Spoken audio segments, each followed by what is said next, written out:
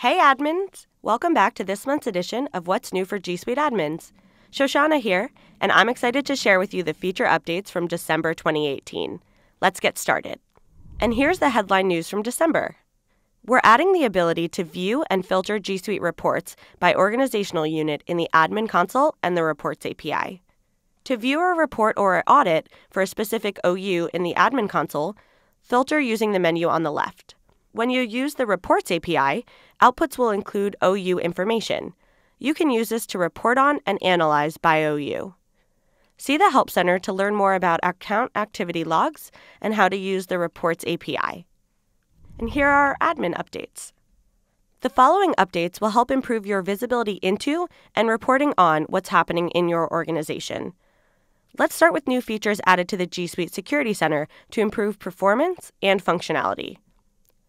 You can now save custom charts to your security dashboard to ensure that it focuses on what's most interesting to you and your organization. You can also view new email log events that show information around what happens to emails after they're sent or received. This will help remove the guesswork when dealing with Gmail incidents and give you a better understanding of what's happening within your organization.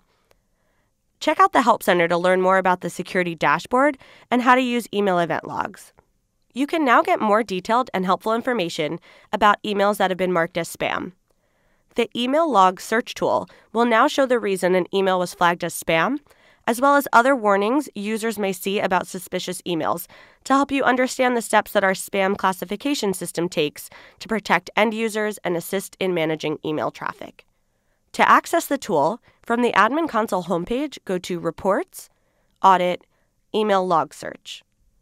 When using the email log search to locate spam, you'll now receive detailed data about the spam and annotations about the messages like the reason an email was or was not marked as spam, or when anomaly banners are triggered by suspicious attachments or a phishing attack.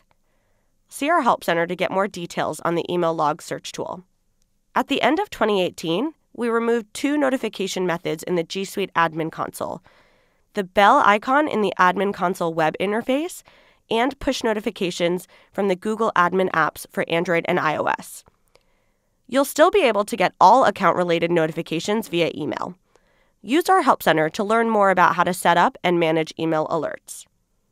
We're making it easier for you to manage groups in the Admin Console. Previously, group settings had to be managed through a separate workflow at groups.google.com. When you open a group in the Admin Console, you'll see helpful cards that show snapshots of key information.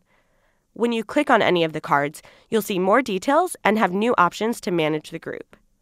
We've brought the 10 most used settings from groups.google.com directly into the Admin Console, so you can make key changes without disrupting your workflow. This allows you to quickly control access settings, membership settings, and who can join a group.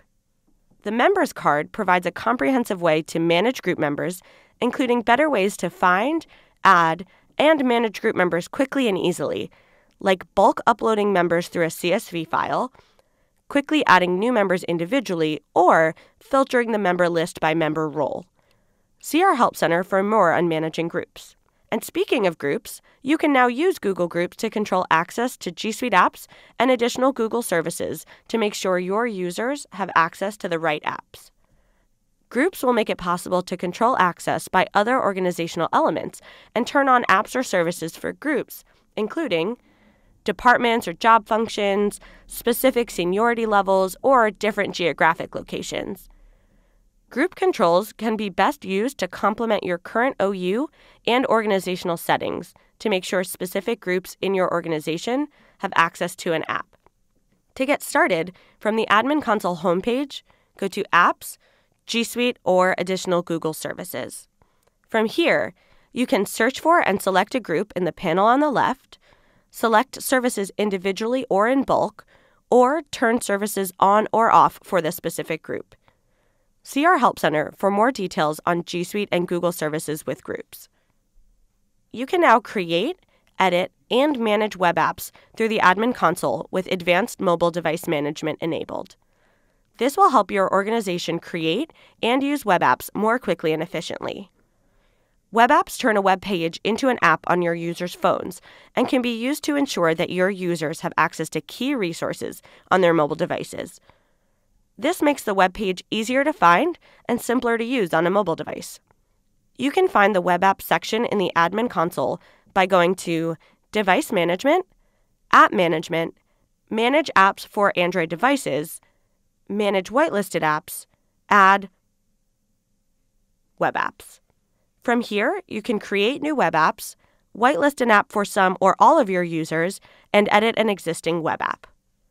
We're making it possible for you admins to view a more complete picture of the desktop and mobile devices used by employees in your organization. To see a list of the devices that your organization owns, you simply need to upload a CSV file listing those devices and their serial numbers in the admin console. Previously, you could only upload Android devices, but now you can add endpoint verification devices for Mac, Windows, or Chrome as well. These devices will appear in the company-owned devices list and show as company-owned when you click for more device details. Well, that's it for December's updates. Subscribe to the channel for more videos like this, save the playlists, and also check out our G Suite release calendar and What's New newsletter to stay informed.